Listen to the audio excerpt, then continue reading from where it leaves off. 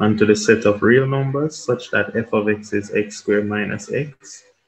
Show that f is 1 to 1. Now there are many ways you can do this, but I'm going to take the graphical approach. That is what we're going to take today. So taking the graphical approach, f of x is x squared minus x. First thing I'm going to do is complete the square. To complete the square, I halve this, so I'm going to get x minus 1 all square subtract 1. That's how I complete the square. And I know that this is for the domain where x is greater than or equal to 1.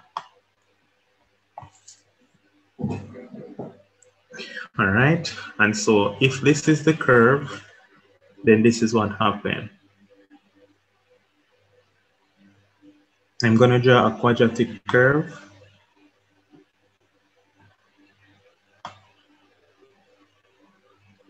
And the minimum point is 1, negative 1.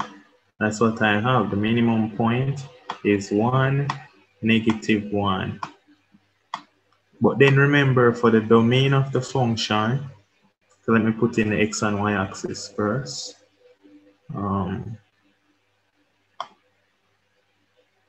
Let's use blue. X is 1, so x being 0 is here. All right, so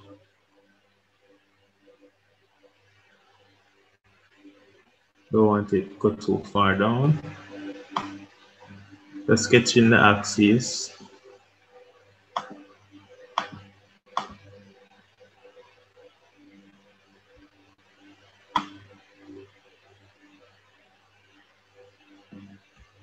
All right, so this is valid for the x and the y axis.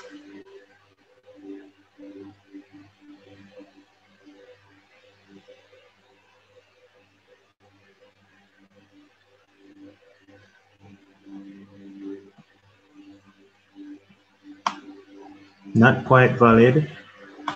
I'm going to resketch the curve a little better. Yeah, this looks like it now. Now this is the curve, right? This is the curve of f of x, but them tell you that the function is defined for x greater than or equal to 1. So we can remove this part of the curve, and so this is all we have left back.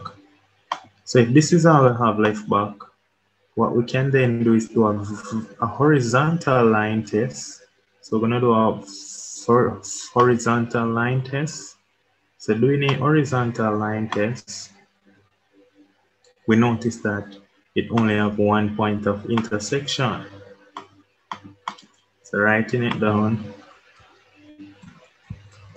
horizontal line test only detects 1 point of intersection. All right. So the horizontal line test is only detecting 1 point of intersection. If the horizontal line test, as you can see, only detect 1 point of intersection, hence f is 1 to 1. So that's how you can show this. You can do it in different other ways, but this is the easy way to do it. All right, nice. So that's 7 marks. That's part A. Now let's look at part B.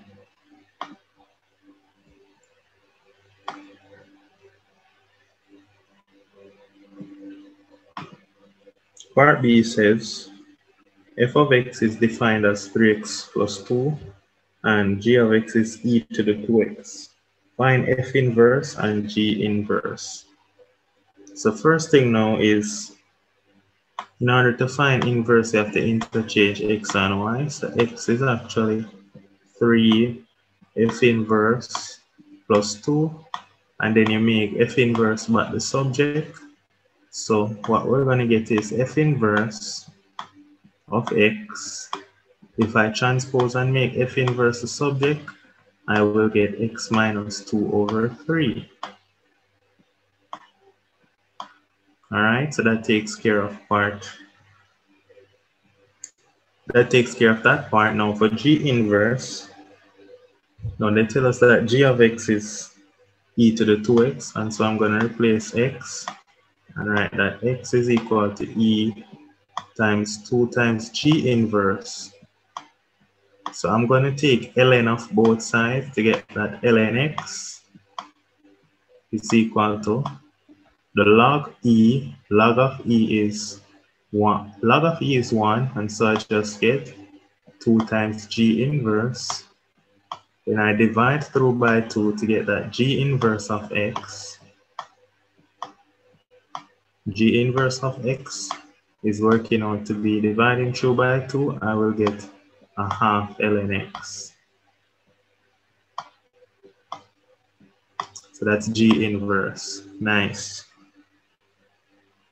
Now it says find fg of x. Fg of x is putting fg of x is putting g of x into f. Let's do that. Fg of x. Fg of x is equal to putting g of x into f. So it becomes 3 times g of x, where g of x is e to the 2x, plus 2. So that's fg of x. Nice and easy. Now it says show that fg inverse is the same as g inverse f inverse. So we need to find the inverse of this function. All right, so let's call fg inverse y for now. So interchanging them, we would get that x is equal to 3y plus 2. And you make y the subject.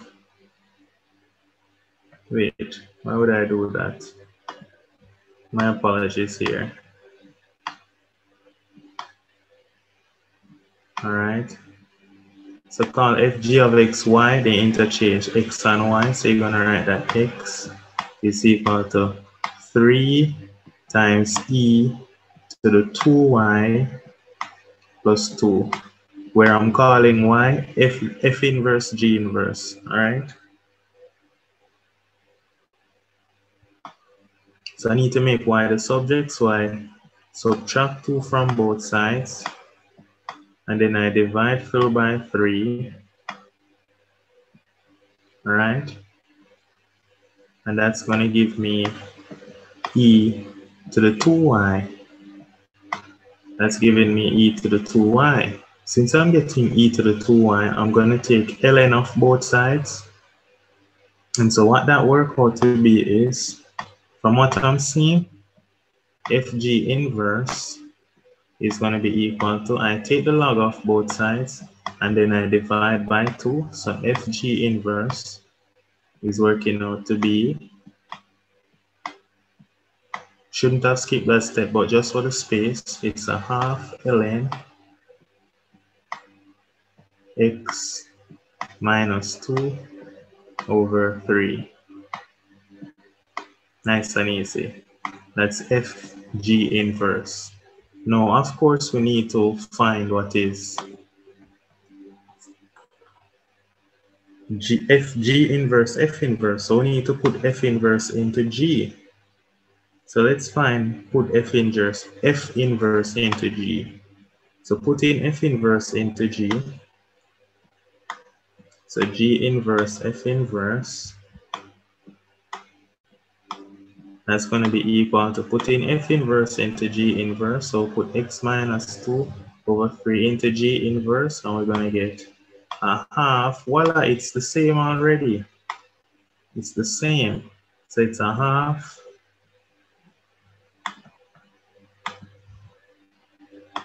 here is g inverse, and here is f inverse. F inverse into g inverse, you get a half ln, replace x with f inverse, and so it's a half ln x minus 2 over 3. All right. From these two, I'm going to connect them right here. From these two, clearly we can conclude hence, or you can say therefore, FG inverse, clearly we can say that FG inverse is the same as G inverse F inverse. That takes care of this part of the question. Nice and easy, soft. Part C.